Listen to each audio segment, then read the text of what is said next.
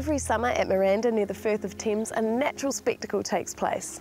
Thousands of shorebirds from all over the globe flock here to feast at the mudflats and rest after their incredible journeys.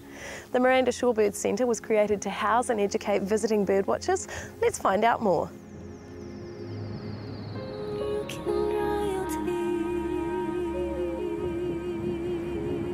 These birds come in all sorts of shapes and sizes, different behaviours, and then when you throw in the fact that some of these birds come from the other end of the planet, and they do it every year, it's pretty staggering.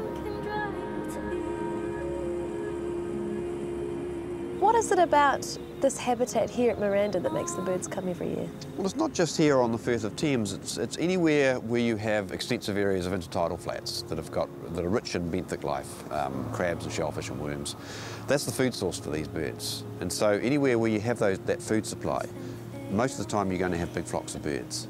And here on the Firth of Thames there's something like 8,500 hectares of intertidal flats.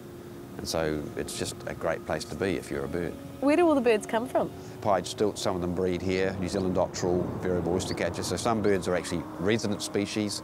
We have other birds coming from elsewhere in the country, wrybill and pied oystercatcher from the South Island, banded dotterel from elsewhere in the North Island and the South Island.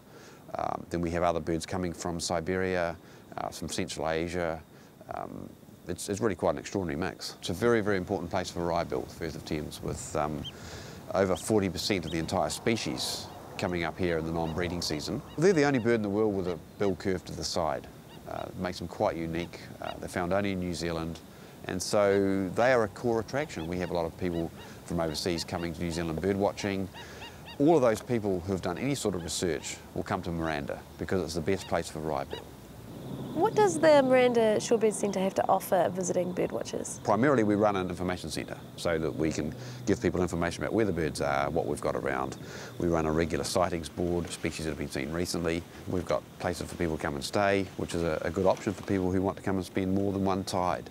The main initiative in recent years was in 1996 when the East Asian Australasian Shorebird Site Network was launched. This was a network of important sites in up to 14 countries.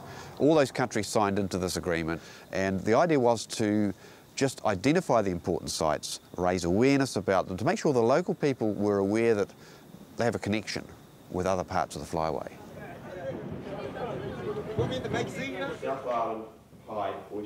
First semester and the last semester of the school year, we get a lot of school visits. What is it that the schools tend to want to focus on when they're here? It's mainly shorebirds. Some may be focusing on the coastal environment itself, on mangroves and salt marsh, that sort of thing, but mainly it's the shorebirds, particularly with the senior students who are doing migration as part of the curriculum, and therefore, you know, goblet migration doesn't get more interesting than that.